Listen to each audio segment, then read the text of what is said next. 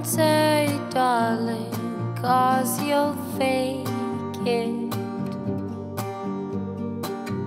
Don't hide the tears, cause I know you're breaking. We made it to Cleveland, obviously, as you can tell. Henry was not feeling great last night, so luckily we did go home.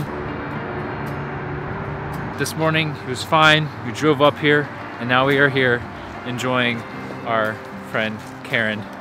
She's walking us around, showing us this cute little neighborhood.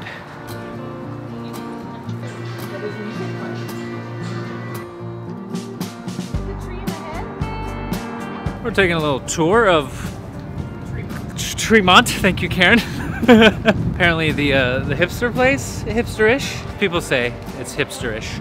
It feels hipsterish. There's some cool stuff. It is a gorgeous day out. It's about in the 40s, real nice and sunny. Not my kind of perfect day. I have no idea if I'm in focus because it's so bright out I can't even see the screen, so I might not even use this clip, but anyway.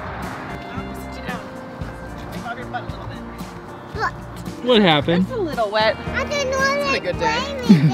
There, you got better? Yeah. Okay. He sat in the only puddle in the whole park.